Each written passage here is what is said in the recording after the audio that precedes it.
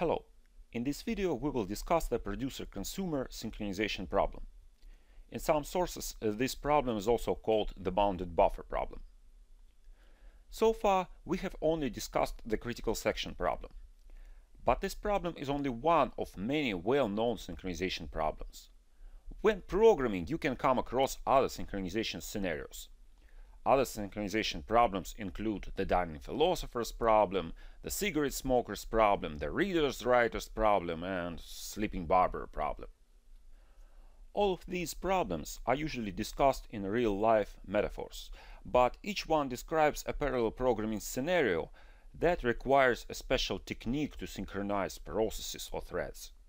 So don't be surprised when we discuss philosophers, readers, or barbers.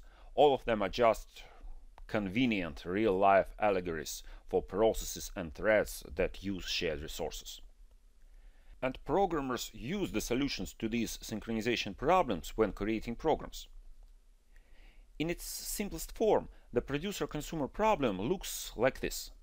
The producer produces items one by one and places them in a buffer that can hold a limited predetermined number of items. The consumer takes items from this buffer one by one and consumes them. In a more complex version of this problem, there could be multiple producers and multiple consumers, but we will stick with the initial simple version.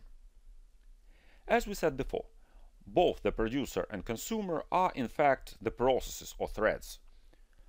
For example, the producer thread generates some frames or web pages, and the consumer thread shows them on screen or sends them via a network. The buffer that they use to exchange these data items is in fact the shared memory that can hold a certain number of items. We must arrange the producer in such a way that it waits for an empty space in the buffer if the buffer is full. On the other hand, if the buffer is empty and there is nothing to consume, the consumer should wait. There are different ways to solve this problem. One of the classic ways to do so is by using a couple of semaphores. If you are not quite sure how semaphores work, you can refresh this material in our semaphores video. On the screen, you can see the solution for the producer and consumer processes.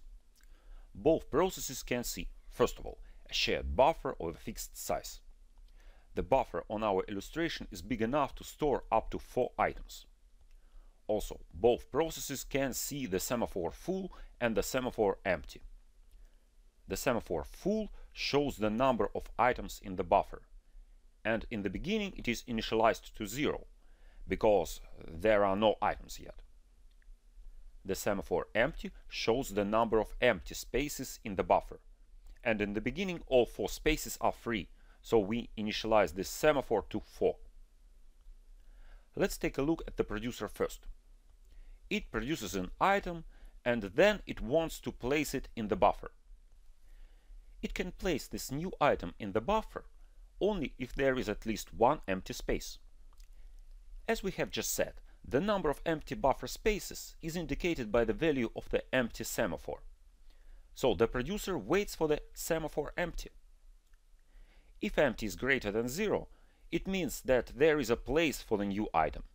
It allows the producer to proceed and place the new item in the buffer.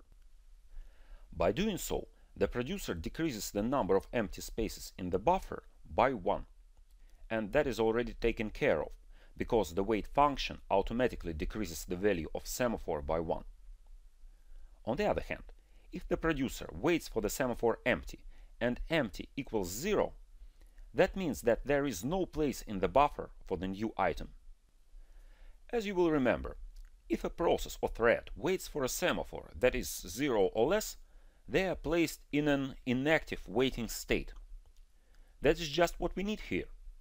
If empty equals 0, the producer will just enter a waiting state and resume only when the consumer signals empty, showing that an empty space has appeared in the buffer. Okay. Now, what should the producer do after it places the new item in the buffer? Because placing the new item not only decreases the number of empty spaces in the buffer, but also increases the number of items there, the producer must increase the value of the semaphore full. This can be done by signaling the semaphore full. Signaling full does one more important thing. If the buffer is empty and the consumer is waiting for an item to appear, signaling full will wake the consumer up when the new item appears in the buffer. Once again, the producer makes a new item. Then it checks the availability of an empty space in the buffer. If there is no empty space, the producer waits for one. When an empty space is available, the producer decreases the number of empty spaces by 1 and proceeds to place the new item in the buffer. Once the item is in the buffer, the producer increases the count of items in the buffer and wakes up the consumer in case the consumer is waiting for a new item to become available. The consumer functions in a similar way, but it waits and signals different semaphores. See? Before taking an item from the buffer, the consumer waits for the semaphore full. It will put the consumer in the inactive waiting state if full is 0 and there are no items to take. But if some items are in the buffer, the wait command decreases their number by 1. And this is right, because the consumer will take one item from the buffer. Once the consumer takes one item from the buffer, it must increase the number of empty spaces in the buffer and wake the producer up if it is waiting for an empty space to appear. Both of these things can be done with a single signal empty command. That's it. That's one way to solve the producer-consumer problem.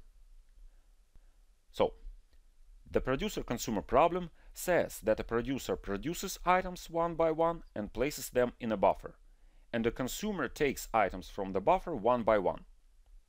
We must arrange both the producer and the consumer in such a way that, if the buffer is full, the producer doesn't try to place more items in it, but just waits for an empty space to appear. If the buffer is empty, the consumer doesn't try to take an item from it, but just waits for a new item to appear. We showed how to solve the producer-consumer problem by using two semaphores. That's it. Thank you for being with us.